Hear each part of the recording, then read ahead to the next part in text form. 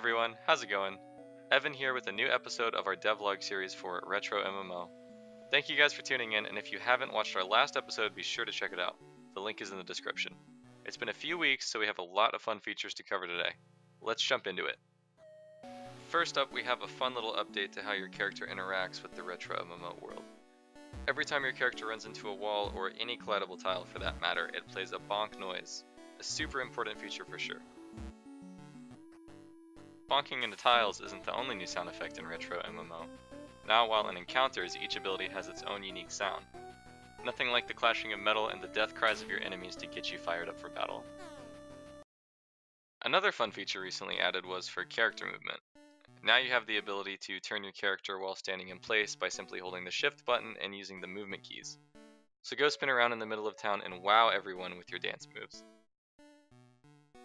With all of this fancy footwork for your character, you want to make sure you look your best. And now you can because of the new Vanity tab in your inventory. This allows you to equip and unequip cosmetics such as your body wear, head wear, clothes colors, and hair color. Looking good while defeating your enemies makes the win so much sweeter. As of right now, the only cosmetics available are the ones you choose when creating your character, but don't you worry, more customization will be added in the future. A major update was done to the battle system. There is now a menu where you are able to choose different abilities that you have unlocked through leveling. The heal ability is the newest addition to this menu. Now you're able to fight even more monsters for longer, just make sure you don't run out of MP.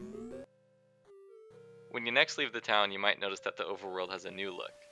The snowstorm from the Christmas event has subsided and revealed a transformed landscape. Before there were grassy fields and snowy plains, now a deep dark forest has taken over a good portion of the map. Take a buddy with you, you never know what you might find out there. If you're brave enough to venture into the deepest parts of the forest, you might discover a dark and spooky cave waiting to be explored. Within this cave, you'll find wicked little goblins waiting to destroy you and take all your hard-earned gold. This cave is not for the faint of heart. With treacherous caves and deadly goblins, it only makes sense that we add in some kind of reward for players. And we've done so in the form of treasure chests.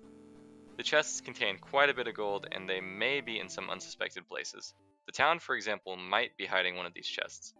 Good luck on your search. As we started working on some more difficult content for players to engage in, we figured it was about time to raise the level cap.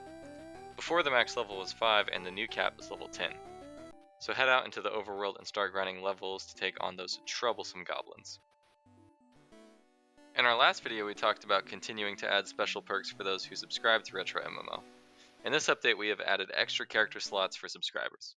Subscribers have access to 8 character slots, whereas non-subscribers have 2. More perks are coming in the future, so keep an eye out. So that's all for this week. We hope all the new updates and features have you excited to play RetroMMO, because I am super excited to keep pushing out content for you guys.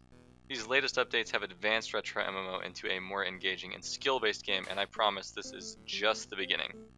We will be back with a new episode covering even more features very soon.